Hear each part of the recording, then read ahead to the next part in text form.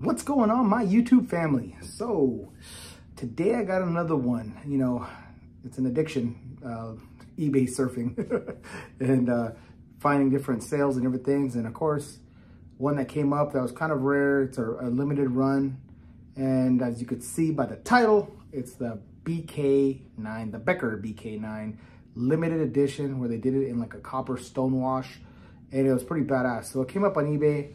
And right when it popped up, I saw it and I was like, oh man, that's one that I was like, oh, that's pretty cool. I remember seeing that on Gideon Tactical's channel. He did a review on it and he liked it better than the standard BK because it doesn't have the black coating, which I'll show you here and go over a little bit. So I was like, oh man, I'll get it. And the guy wanted 90 bucks, which is cheaper than you can get even the new ones now. If you want a new Becker BK9, so I was off for 90 bucks. I'm gonna get that. So of course I pulled the trigger and got it. I mean, it's a cool freaking knife, man. So I'm gonna quit reapping here and pull this up. So I am going to put the specs right here, just so you can see it. I mean, it's the typical BK9 as far as if you have a BK9, it's one of the most widely known knives. If you're a knife person at all, you know what a Becker BK9 is. So there's thousands and thousands of reviews. So I'm not going to go over all the details of this, obviously, of the knife because of that reason. I'm just going to go over it just because this is a limited run. And I want to show you guys. So this is what it comes in. It comes in, which I like. I like this. I don't know why they shied away from this. I don't know if the other ones are black. I think this one's nicer. It's less frills, it's a little tighter, it feels like. This is even a little bit stiffer and more rigid. You know, so a typical Becker BK shoes, but I like the color pattern, and it feels a little bit from the standard one that I have. It feels a little better quality. I don't know, maybe it's not, but it feels that way, you know, if that makes any sense. So a typical button fastener, and it does come with the lime green handles. So this is where this one gets a lot of hate. So a lot of people were complaining about this one when they brought this one out limited run because two reasons. It has the lime green handle scales, which obviously easy to correct if you don't like it. Just the unscrews with these screws here, and then you put on whatever type of handle scales you want, whether it's G10, micarta, other style plastic, or if you want to put on just black ones, the standard BK one, the black handle scales. I mean, you could do whatever you want. So, but since this one came with the green, a lot of people complain about that. And then the other big complaint, which a lot of people didn't like, and I believe even Aaron from Gideon Tactical, he even complained about it a little bit, is the branding. And I guess a lot of people don't like that. They say it looks ugly, right? Because you got the Becker BK K-bar branding on it.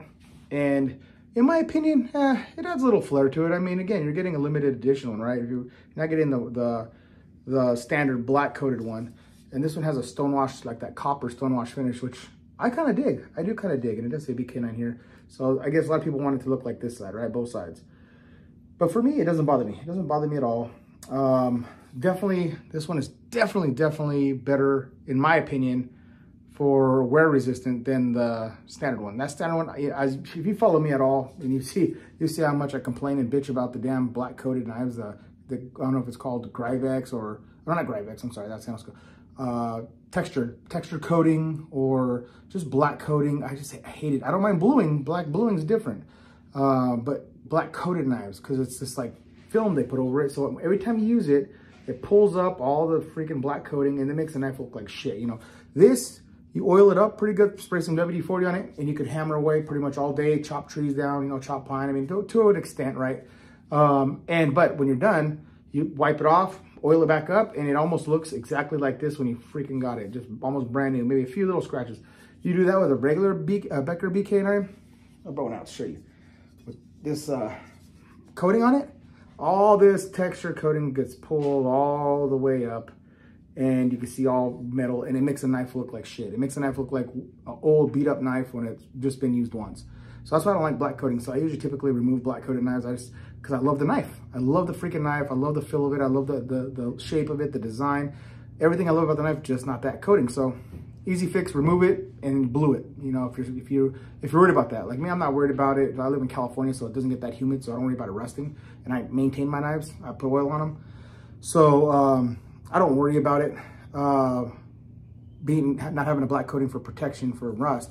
And if you do live in an area like that, just blue it. Blue it also helps with that, or you can patina it if you want to patina it. But it's just so much better without that black coating. And this is, again, this is a factory knife. So this comes from K-bar like that, or it came from K-bar like that, because this is discontinued, this one. I really do like this thing. It's fairly nice. You can still see the machine marking kind of right here a little bit, you know, like the lines down pattern. So that's probably how it looks before without it, but you know, and then they put that stonewash finish, or they should say they create the stonewash finish afterward, but it's cool. It's freaking cool. And then again, I get it. It's the same exact blade as the other ones, but it's just, I like how they kind of listened think a little bit to their customers and did something different than just the black coating. So that's why I was like, man, this is kind of cool. But with that being said, I did sell this one. So that's how I want to do a quick review. I did flip it kind of fast. I bought it maybe 4 months ago. And the only reason why I sold it, and in the back, I still have that little, oh man, I shouldn't have sold it kind of feeling, you know, I got that little itch in the back of my head, like, damn, why'd you do that? I put it for double the price. I didn't think no one was gonna buy it. I put it for 200 bucks. And again, I got it for like around 90. So I doubled my profit on it, but I thought, you know, I think it'll sit there for a while. I'll have a chance to at least do a review or something. I'll put it up for double the price. I don't think anyone will buy it. That same day, boom, sold. I was like, oh man. So, and I know it's a demand knife, you know, they don't make them. They're hard to, this one exact model is hard to find with that, the branding on it and that's the copper stonewash. So it is what it is. I'm like, oh man, but, and then one of the reasons why I put it up to those, because I have freaking 3 of them. I don't need another one. I have no room to display it. I have the one that Wyatt Hines did, which this is, in my opinion, even way better than this that they did from K-Bar, and that's this one here. I did it, my boy Wyatt Hines stripped it for me, polished it up, and added that etched in the BK9 combat buoy, and then put the Punisher symbol on both sides. So, I mean, this is, if I want to display, because I guess this would be kind of a display buoy as well, but this is more for use. That's why they made it like that with the stonewash, because stonewash you can take more of a beating and stuff, but I wanted one for display like this. This thing is dope. And then, of course, I had my other boy, freaking Lucas Carroll from Carroll's Custom Scales, Handle Scales. He did the scales for me, which are freaking bitching, dude. I love them. Love them for this, especially with that polish on this thing. So, and texturing is just awesome. I mean, night and day difference from this slick, because this is, you know, obviously it's the lime green, but as far as the material, it's exactly the same on all the Beckers, the same exact plastic thin material. And this is micarta, dude. And look at that with all that texturing in there. I mean, this is in your hand. This isn't coming loose out of your hand at all. This one feels a little bit sketchy swinging it fast. I don't even want it. This one I can swing fast and not have to worry. This one I feel like I have to kind of grip it a little tighter. So, I mean, this just feels, just melting your hand, just a lot better. It's even a little bit thicker, a little fatter. So, you got a little more, yeah, it might even be the same thickness. It just feels thicker just because of that texturing, but it's definitely contoured better. You feel a little better in the hand. So just awesome. So that's one reason why I sold it. And then, like I said, I do have the Camillus old school 1/4 inch thick BK9, which this one's awesome because it's heavier and it's thicker. And this is I think this one is the 0170 high carbon steel, which is pretty close to the this one's obviously, it's gonna, you know, they argue this was a little better because it's that 1095 CV Crovan, so it's gonna hold a little better edge. But I mean, come on, no one's ever complained. I've never seen anyone in any video snap this old thick 1/4 inch thick Camillus one here. So and I love it. That's why I had to have the original, this old original one here.